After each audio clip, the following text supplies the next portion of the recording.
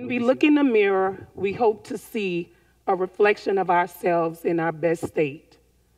We hope the mirror captures our beauty, diversity, and authenticity.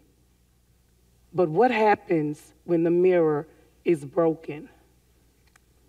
When the cracks cause disproportionalities?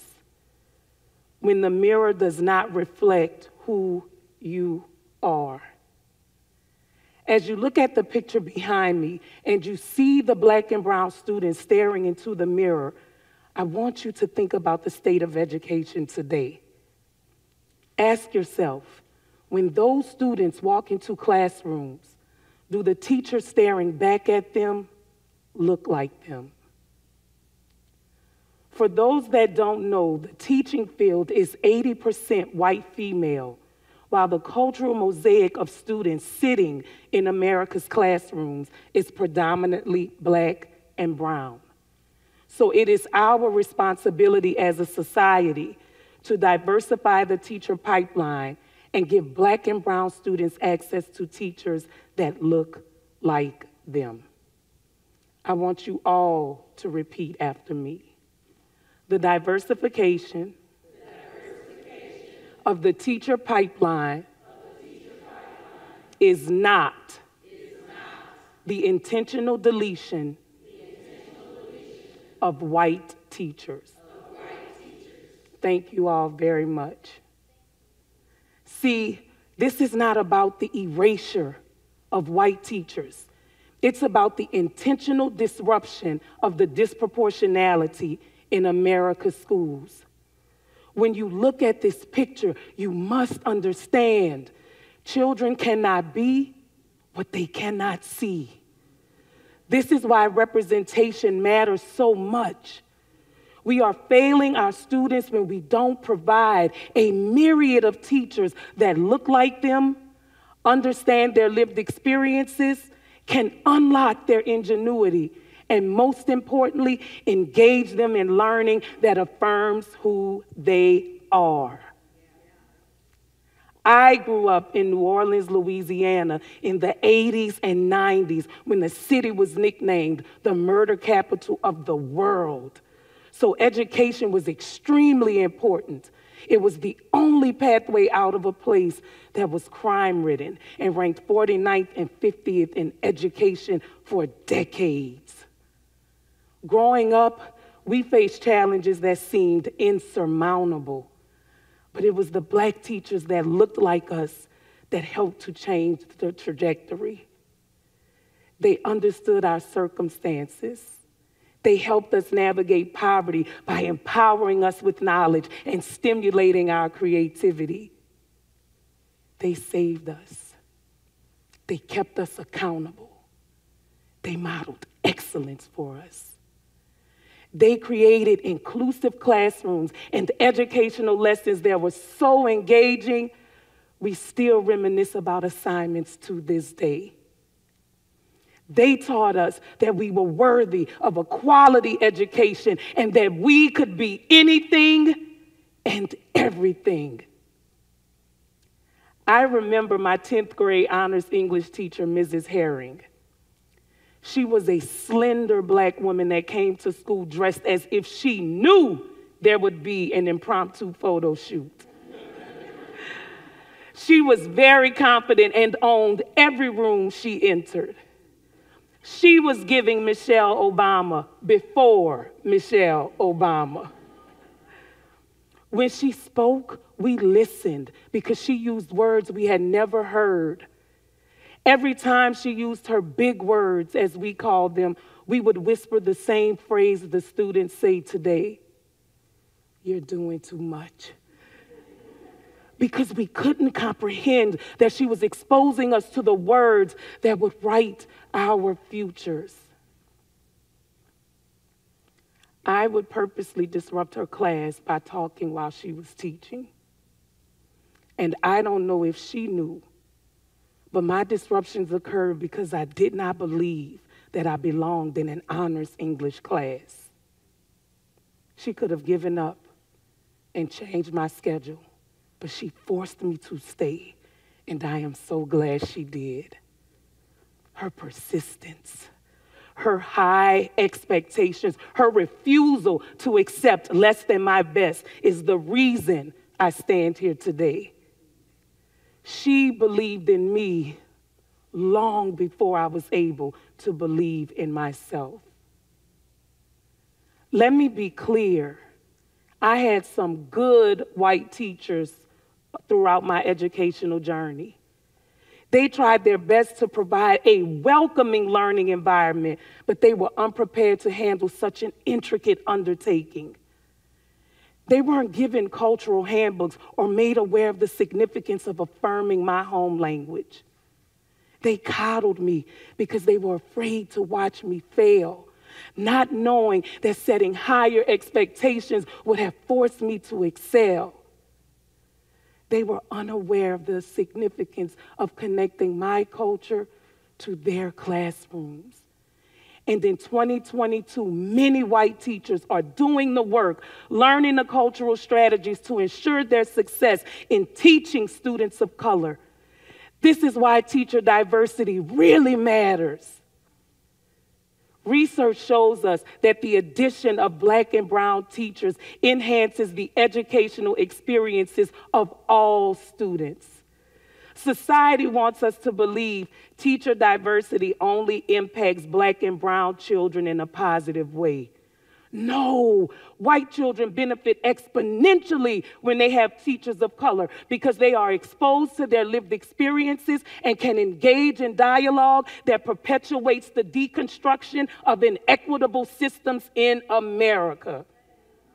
More importantly, they can honestly examine the preconceptions we all have, which leads to the collaboration that will move this country forward. It's important to note that diversifying the teacher pipeline cannot continue to be the robotic checking of the diversity, equity, and inclusion boxes.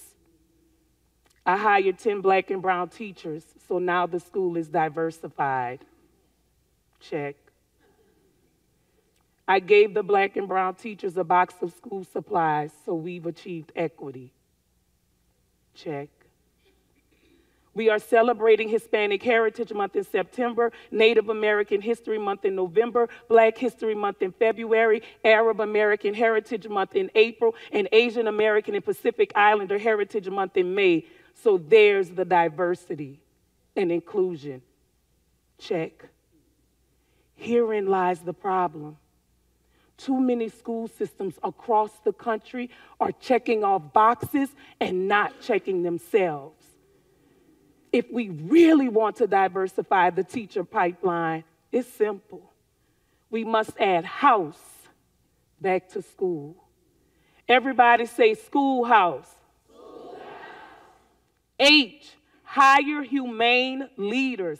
Our educational decision makers must eradicate their biases and create inclusive schools that welcome teachers of color to show up authentically and unapologetically. They must also be aware of the overwhelming weight all teachers have endured in the classroom since COVID. Their focus should be caring for their teachers so that teachers can care for their students. Oh, outcast those who criticize inclusiveness. If they won't create culturally reflective classrooms, they must go. Too many teachers are rejecting the idea of cultural responsiveness and irretrievably harming Black and brown students. I have always said the most detrimental threat to a student of color is an ineffective teacher. And those that refuse to embrace the cultural competency necessary to ensure the success of students of color need to exit education. You unlock the intellectual genealogy of teachers of color. They are so multifaceted. Their innovation is immeasurable. If you listen, they will stay. Let them lead the diversity, equity, and inclusion task forces that will drive educational organizations and school systems. They know what's best for students. They are the experts. They've identified the problems and are the architectural geniuses that can design the solutions. S, support teachers of color by providing effective mentorship. Let them learn from distinguished teachers of color that can guide them along their teaching journeys. Create authentic spaces to develop affinity groups that allow teachers of color to continuously reinvigorate themselves and amplify their voices on matters that impact them most. E, expose teachers of color to higher learning opportunities that solidify pathways to leadership so that teachers of color become leaders of color. Leaders of color are so integral because they cultivate and protect teachers of color while they are in the trenches working hands-on with students. Woo! Did y'all get all of that? Yeah? Is everybody good on the house? We got house? All right. Okay. Now I need your help to build it.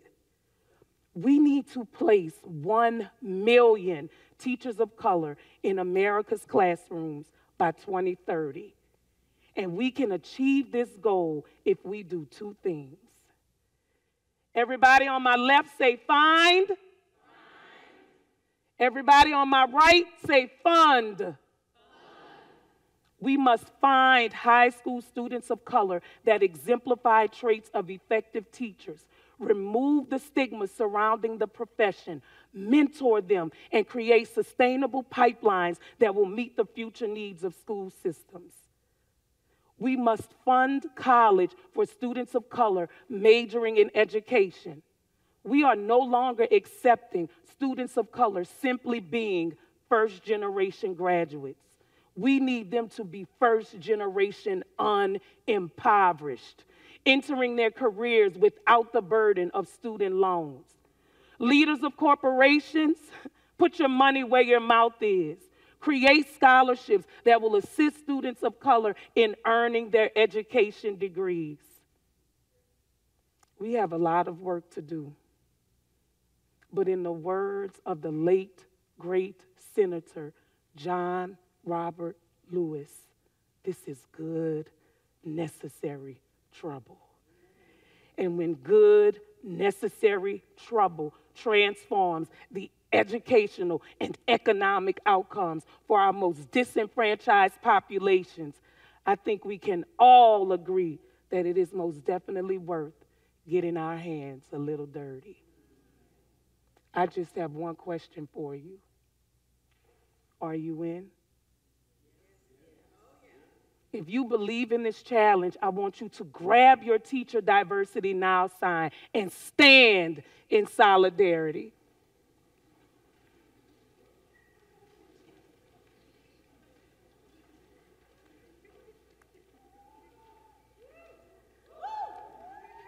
Let's work together to change the reflection for students of color in our nation's classroom.